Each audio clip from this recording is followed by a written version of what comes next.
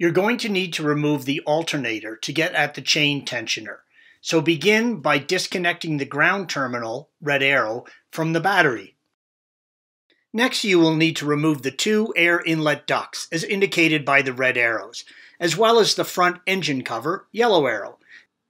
Remove each duct by compressing them towards the engine, red arrow, and then slipping them off the air inlet.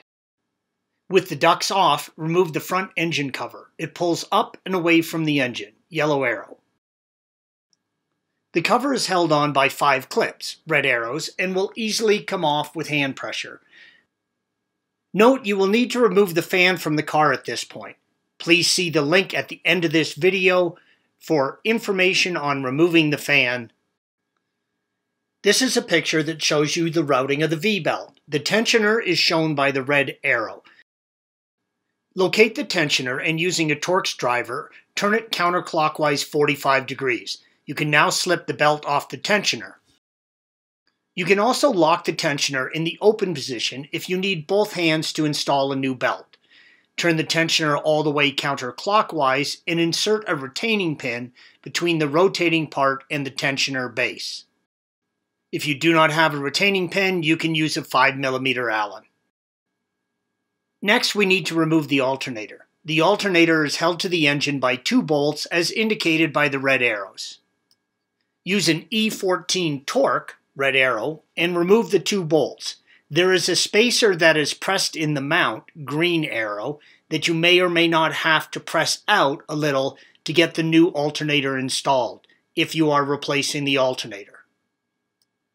If you are not, just reuse the same hardware.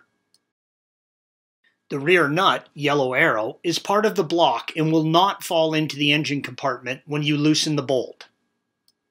Lower the alternator down a little so you can get access to the connections on the back.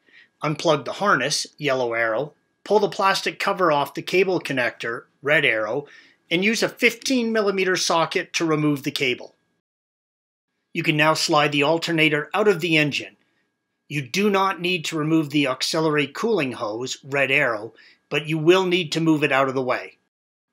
Located on the engine block between the upper mounts for the alternator is the tensioner. Use a 27mm socket and unscrew it, red arrow. Note, make sure you have the socket flush to the block as it is at an odd angle and you don't want to strip it.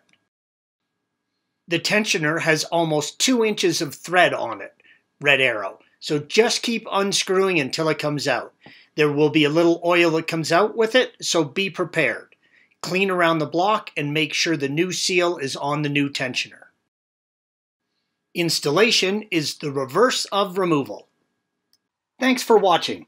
Click here to view the original article along with hundreds of other DIY content for your car.